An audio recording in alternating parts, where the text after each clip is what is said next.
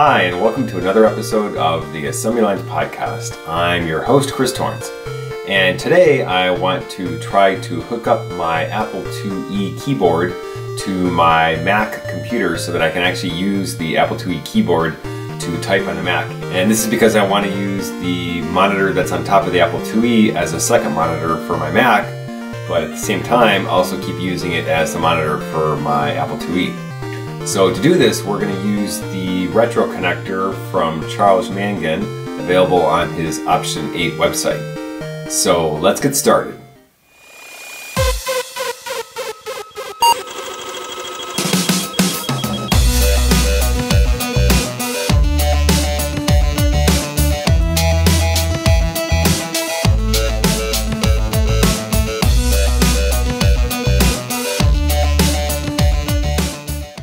Alright, so here's the RetroConnector from Option 8, and it's pretty simple. It's basically a board consisting of a Teensy++ 2.0 along with an adapter that goes from the keyboard inside your Apple IIe and then just feeds all the lines through the USB. So the way this comes, you just plug your keyboard into this and then you plug the USB into your Mac, and then you can no longer use the keyboard on your Apple IIe.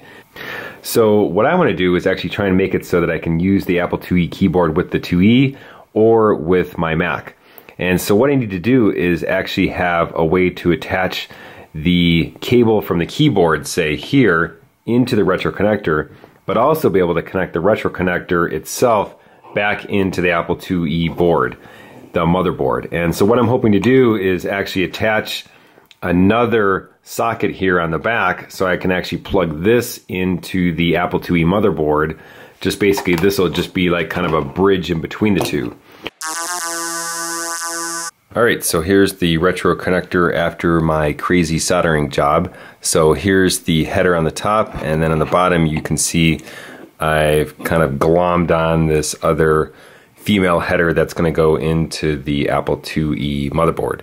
Alright, so it turned out that my idea of trying to mount another socket connector on the back of the shield wasn't a good idea because there actually turned out to be not enough clearance between this and the top of the Apple IIe case, especially once the USB cord was plugged in.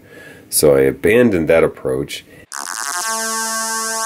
and instead what I've done is I've just modified the Apple IIe keyboard cable to have two output plugs.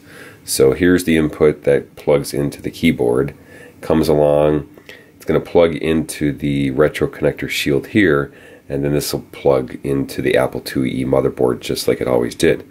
Second mistake is now that I've got the cable here with the extra header connector on it here, as soon as I plugged the RetroConnector into the Apple IIe and then plugged the USB cable into my Mac, all the lights on my peripheral cards in my IIe came on because my Mac was then trying to supply 5 volts to the entire Apple IIe, not just the keyboard, because it was going through the RetroConnector. So that was a problem because then the USB port on my Mac can't handle that much power, and I don't think it's a good idea to be powering the Apple IIe through that USB anyway. So instead, what I'm going to do is exactly the same thing that I do with my Raspberry Pi, which is to use the Apple IIe to provide power to the RetroConnector keyboard shield. So to do this, I just took my USB cable and I cut the red wire, which is the plus 5 volts. And so now I have to have the Apple IIe computer on in order to use the keyboard shield with my Mac.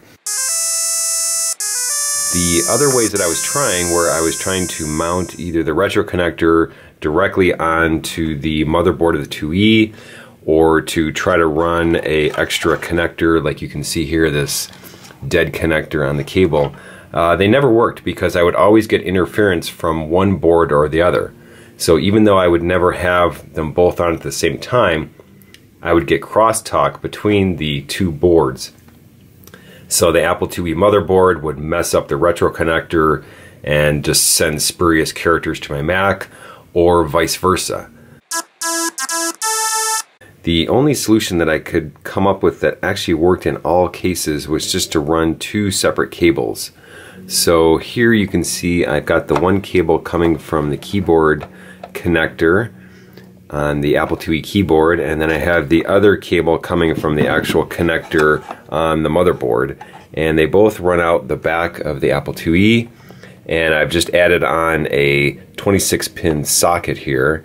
And so what I do is, if I want to hook up the RetroConnector to my Mac, I unplug it from the Apple IIe, plug the cable from the keyboard into the RetroConnector, and then I'm good to go.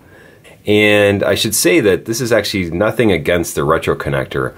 I'm trying to do something that actually isn't part of the usual spec for the RetroConnector. Usually you have a dead Apple IIe or Apple IIc, and you're just trying to hook up the keyboard to your modern computer. Here I'm trying to use both computers and be able to just switch the keyboard in and out between the Apple IIe and my modern computer.